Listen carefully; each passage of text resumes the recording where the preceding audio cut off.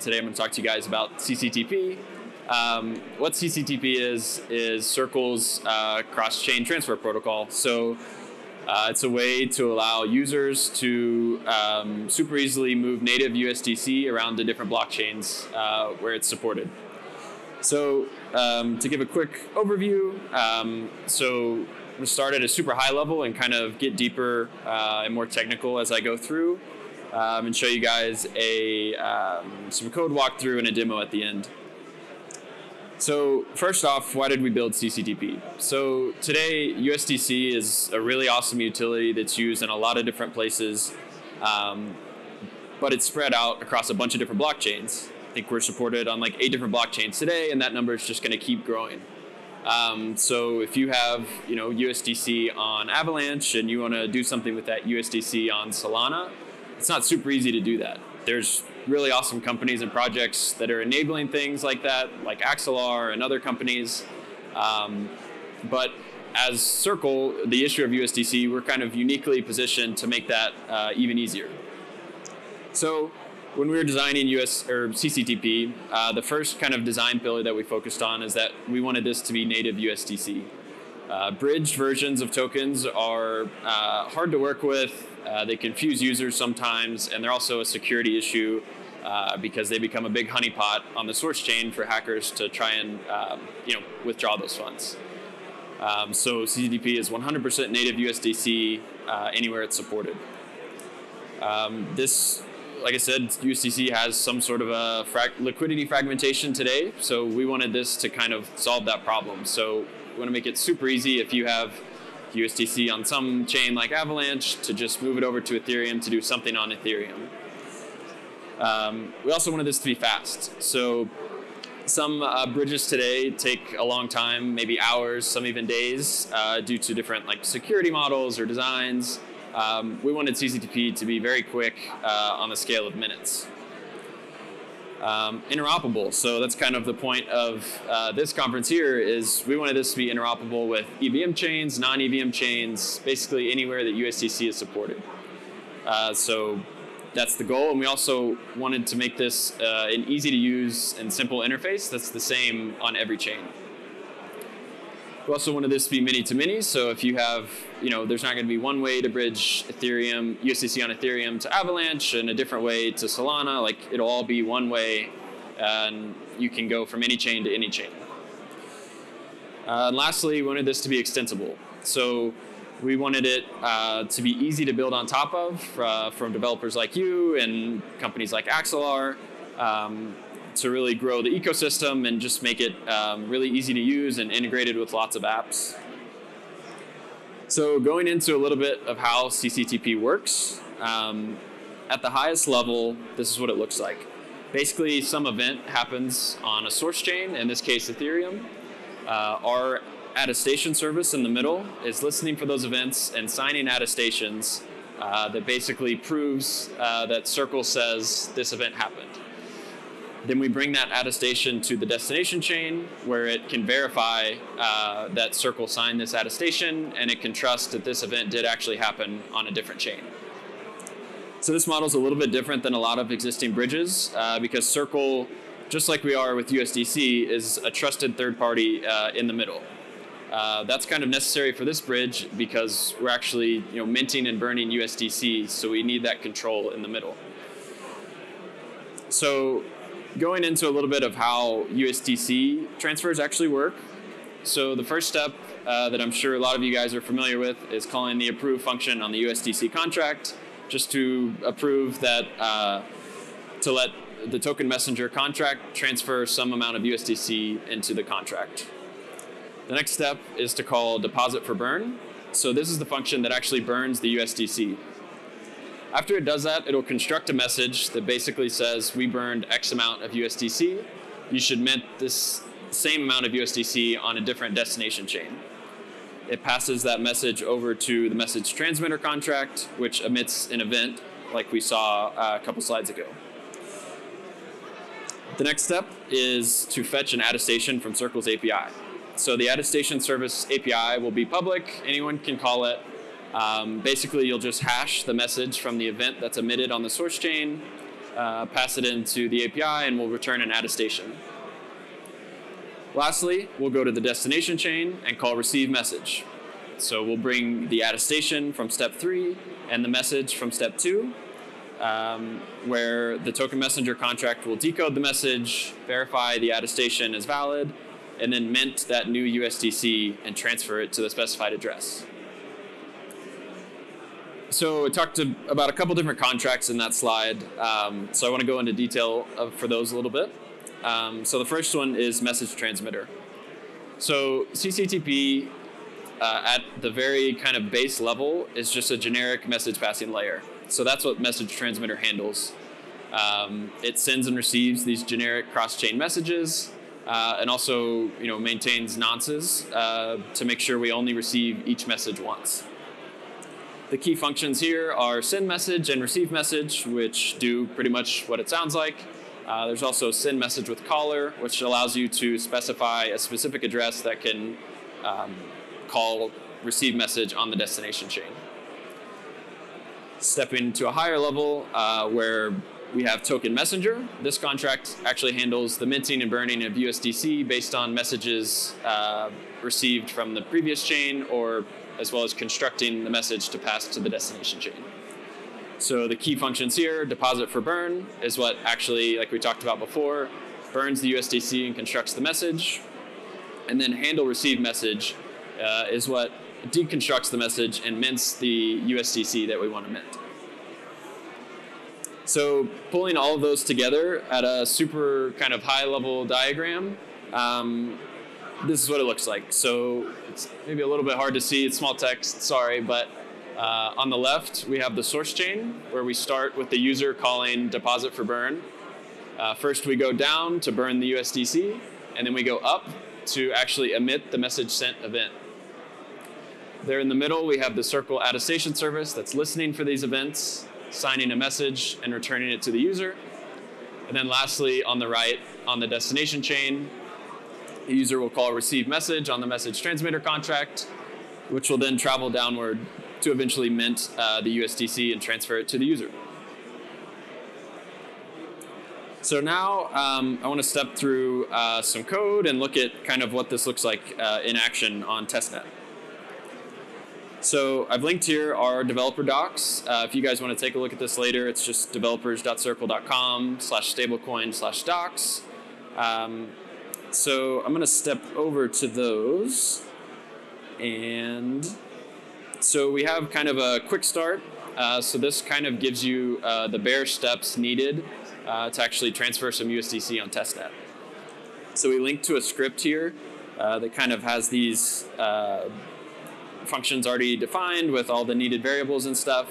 So I'm going to walk through that.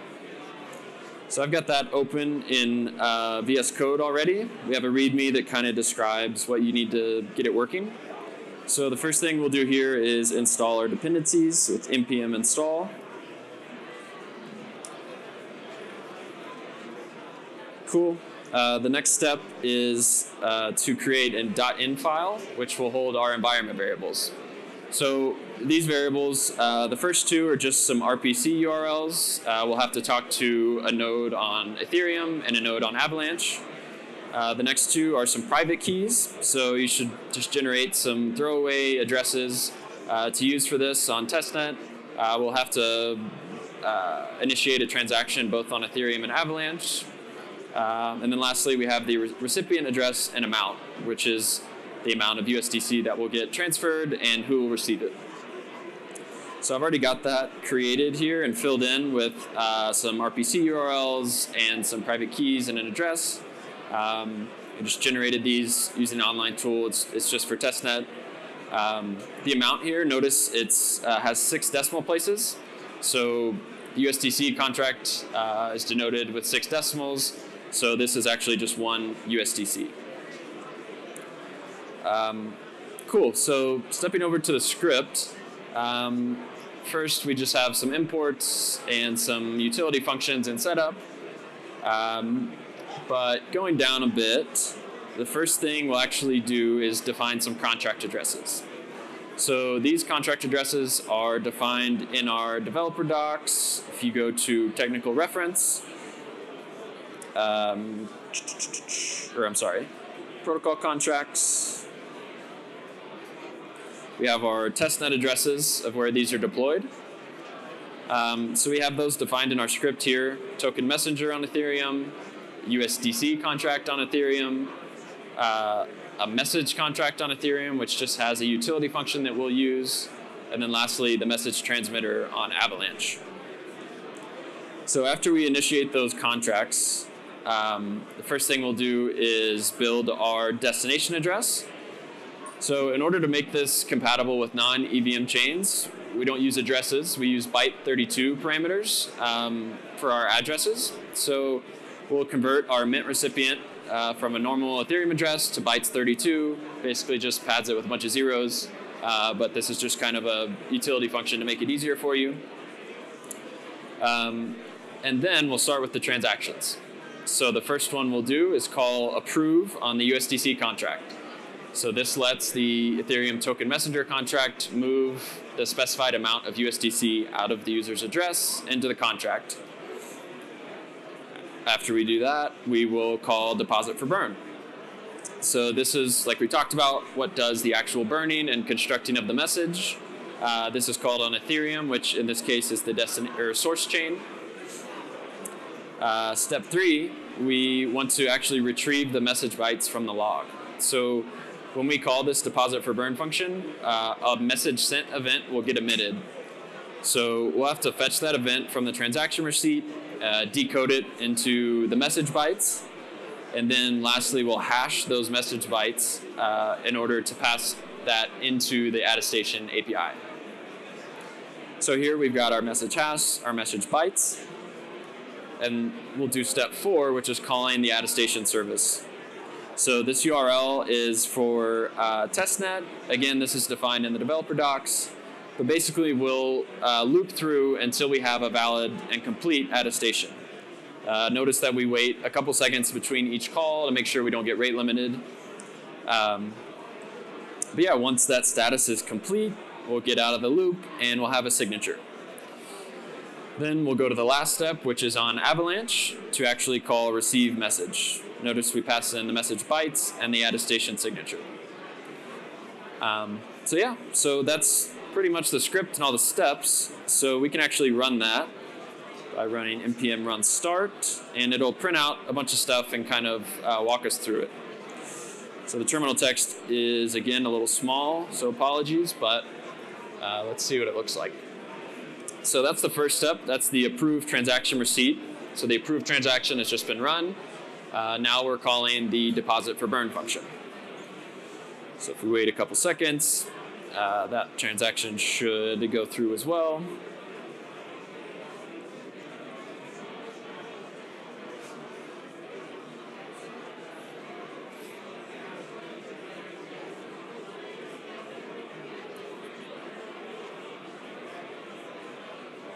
I think Gurley testnet has been pretty overloaded lately with all of the whole layer 0 transfer stuff, so it's a little bit slower, but here we go. So we've got the deposit for burn function just completed. We see our message bytes here, and we see our message hash here. So what we're doing now is calling the attestation API to actually fetch the attestation. What's happening behind the scenes with the attestation service is the service is listening for these message sent events on each blockchain and then waiting for enough block confirmations to pass to make sure the transaction's final. So on Ethereum, we'll wait for block finality. Avalanche is super quick. We just wait for one block. So yeah, so right now we're basically waiting for those blocks to be confirmed, and then we should get an attestation here pretty soon. And then we will send that over to the destination contract.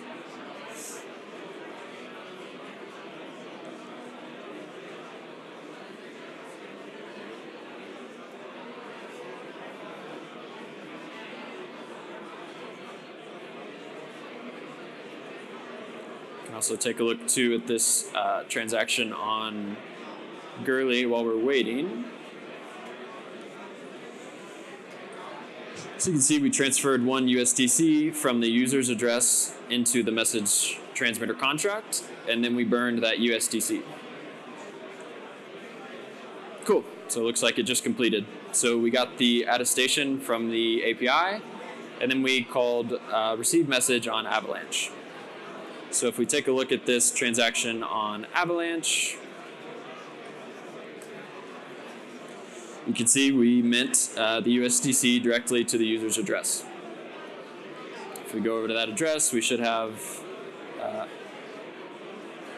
6 USDC. I forgot to look at it before, but there was 5 USDC before. Cool. So that's kind of what the walkthrough script looks like. It has all the steps defined. You just need to define the variables here in the .m file. And again, that's linked from our docs. So the last thing I want to show is a demo app that we built just to kind of show how this works on testnet. Note that we're not actually releasing any kind of UI. Circle isn't. We're going to rely on partners like Axelar and other companies to integrate this with their existing bridging UIs, and for developers like you to build new integrations for it. So the first thing we'll do is connect our MetaMask address, or MetaMask wallet. So I've got that connected.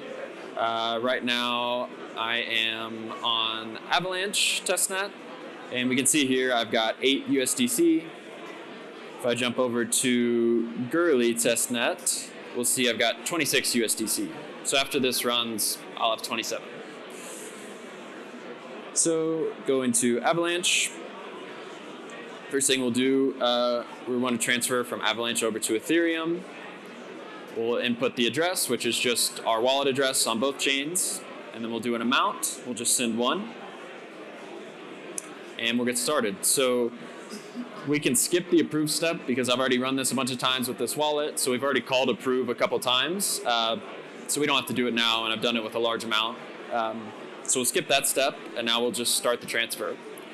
So we have to approve one transaction. You can see here we're calling deposit for burn. We'll confirm it.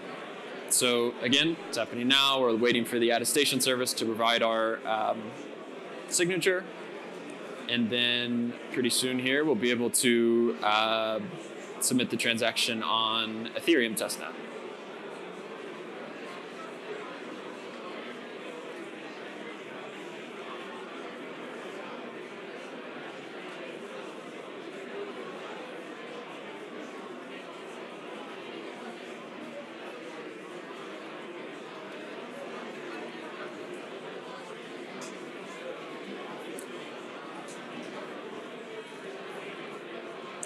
Just waiting. Again, I feel like all the testnets are being slow today. Let's see. And just to reiterate again, this is all native USDC, so we're not, locking any USDC. We're not creating any bridge tokens. We're burning the USDC on one chain and minting it on another. That's kind of the big difference from CCTP to the other existing bridges today. Cool. So now the transaction was received. So I accidentally clicked a button. Hold up.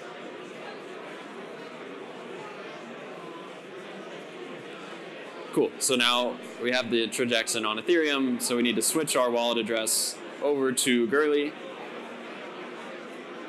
So we'll do that, and then we'll call receive message. So you see here in the top, we're calling receive message. We'll confirm it. Once this transaction goes through, we'll have our newly minted USDC. Cool.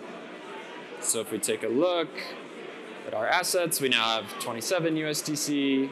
If we jump over to Avalanche, we went from 8 down to 7. So cool. So that was kind of it for the demo. Jumping back over to the slides, we can open up for questions. So yeah, you guys have any questions, either technical or non-technical, about how CCTP works or anything like that? Cool. Yeah. Are Avalanche and ETH the only are Avalanche and ETH the only blockchains that are supported right now? Yeah, so we're planning on launching with Avalanche and Ethereum on mainnet sometime in the first half of this year. And then we'll be working later this year to support more chains. I think we've announced Solana's coming and a couple others probably this year as well. So we'll slowly be adding more. All right, thank you.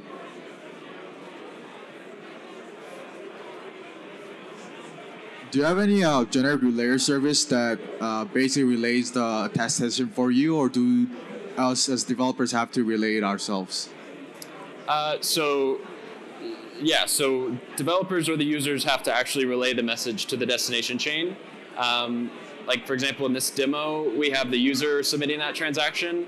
But as I'm sure you're kind of insinuating, like some backend service could do that for the user to abstract it away and just make it seem like it's one transaction. So I think he had one up here too. So is there any way to avoid the receive call, or you? So that has to happen by somebody. So that could be by your backend service, abstracting that away from the user, or you can rely on the user to do it and kind of prompt them. But yes, that's again kind of different from some existing bridges. There's no relaying service, so we rely on the developers or users for that.